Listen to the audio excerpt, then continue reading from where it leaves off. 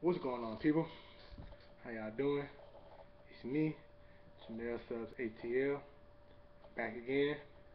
Another video.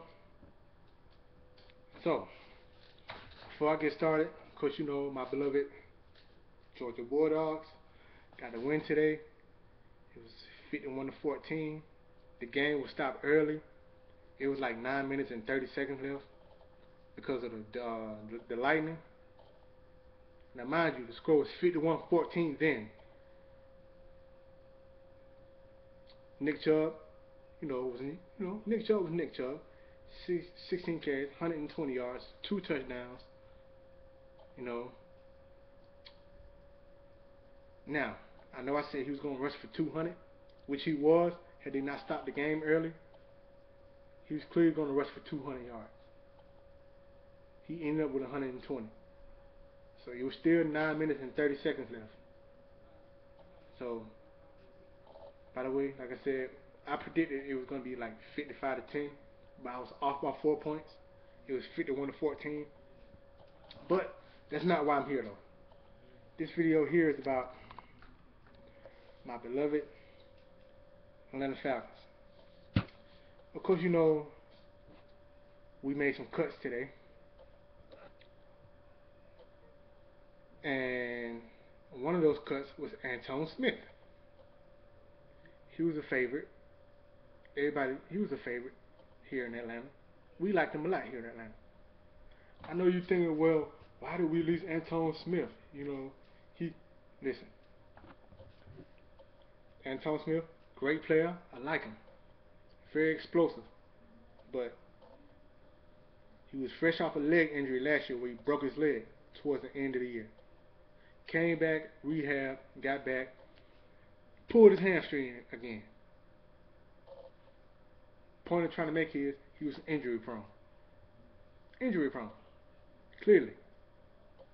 At the end of the day, what people fail to realize, this is a business. Like I said on Twitter earlier, this is a business. A cutthroat business at that. That's why you never get your emotions caught up in it. Because it is a business. So no need in bitching and complaining and moaning, oh, we should have kept him. Why did we really... Listen. Business is business. Never personal. Harry Douglas. Remember we released Harry Douglas earlier? Before the season started? Hey, what is that? I never think Harry Douglas would get released. But, hey, like I said, you always gotta hope for the worst. It is a business. Cutthroat. You know, you could be here today, and once they, you could be here today, once they get all what they can up out of you, they're gonna show you the door. They're gonna show you the door. Once they get what all they can up out of you, right on out the door.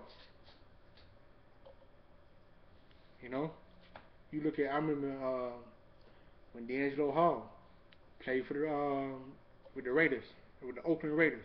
I mean, he got traded during the middle of the season. Remember that? During the middle of the season, got traded to the Redskins. You know, even I don't care for D'Angelo Hall, but it's neither here nor there. I'm not gonna get into that. But like I said, back to the point. The point I'm trying to make is the NFL is a business. Period. You can't be upset. You know, you can't get your feelings all in it. You can't be butthurt. You can't be complaining and whining and moaning. Why did we release him? We should have kept him. Or why didn't we sign? Why didn't we resign this guy? Or why didn't we resign that guy? Listen, it is a business. All right. Look at all the players we released and or we let walk in free agency. All right, let's start. Remember 3 years back, Brent Grimes. Remember him? Plays for the Miami Dolphins now. I remember it was his contract year where he had just signed his franchise tender, and then he tears his Achilles, has an Achilles injury. You know, we let him walk away in free agency. Well, he turned down the contract rather. You know, we let him walk in free agency. People say, "Oh, we should have signed him to a new contract." It, no, he was fresh off of an Achilles injury, so we didn't really know how that was going.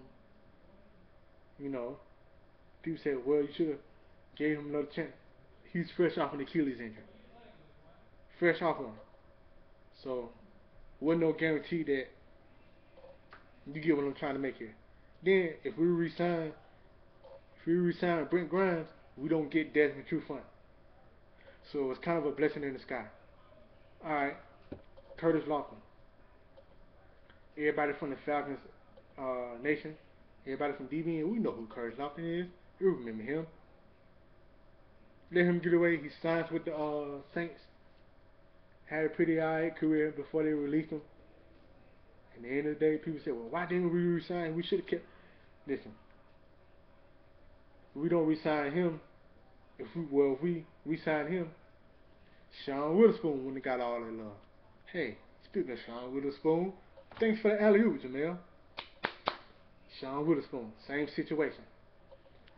You know, another guy who couldn't stay healthy. You see where I'm going? All these guys that we let walk, that we let get away. Had we re-signed him, we wouldn't have got Justin Durant. You know, we wouldn't be able to sign Justin Durant had we kept Witherspoon. Not to mention Witherspoon was injury prone. Only played 7 games in 2 years. Am I supposed to be able to trust him? No, the man can't stay healthy. He's always injured. He only played 7 games in 2 years.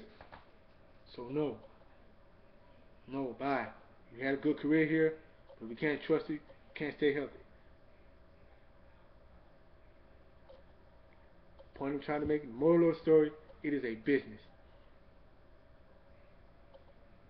So ain't no need of you getting caught up and crying about it. You know? But I'm out of here. That's all I gotta say about that. And I'm out of here. Talk to you later. Might do a video later. Might put up a third video later on. But like I said, I'm out of here. Peace out. Gone.